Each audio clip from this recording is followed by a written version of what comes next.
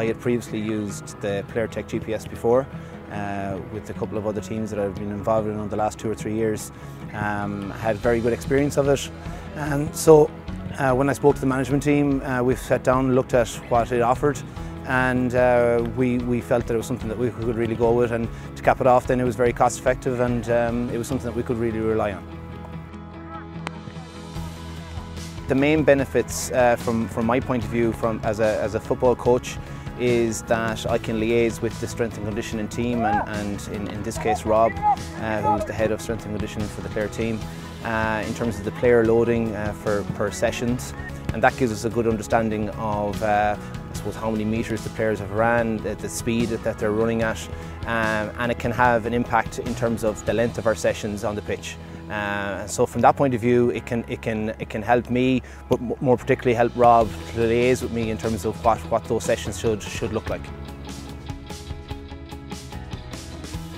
The research is relatively sparse, so it allows us to kind of develop a framework and identify what's the main needs and performance determinants for the sport. It really helps you quantify what you can focus on.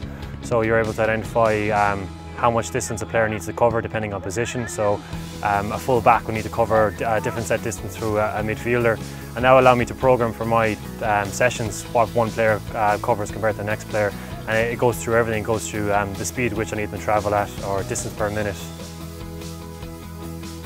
The way I use PlayerTek day to day would be really like planning and preparing my sessions. So I'd have maybe a set distance that I need to cover in a session, and the GPS allows me just to kind of quantify that. So it's easy enough for maybe some sessions to identify how much you're travelling, but if you get kind of game specific, it's a little bit harder.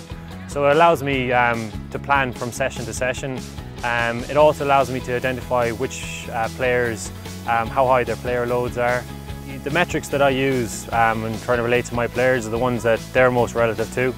So things like distance per minute, overall distance, top speed, and these metrics the players understand, so they're able to, I'm able to relay that to them. It also allows me to kind of look at previous performances and compare from game to game, so they can see are they improving, and able to identify have they got better from game to game.